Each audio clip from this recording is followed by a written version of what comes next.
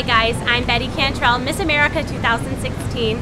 I just finished doing a great segment with Home and Family. I'm so happy to be here in LA. This is my first time. One thing I did not get to talk about though while on the show today was my personal platform, Healthy Children, Strong America.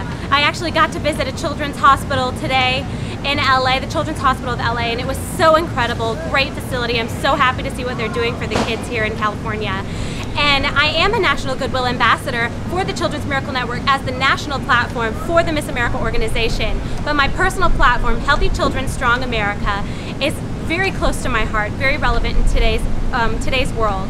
Michelle Obama has a Let's Move program that I love and I would love to partner with, because my platform is all about eating healthy and exercising for kids, focusing on childhood obesity. Another part of my platform is about children being mentally stable and mentally happy, emotionally happy. And this really became real to me when my parents told me last year that they were going to be getting a divorce. And this was really hard for me and my siblings, something we really had to struggle with.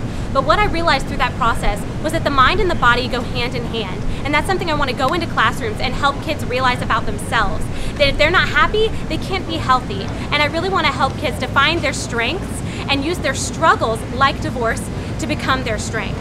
I'm so happy to be here today. Thank you for listening, and I hope you'll have a great day. Be sure to follow me at Miss America on Twitter and Miss America.org on Instagram.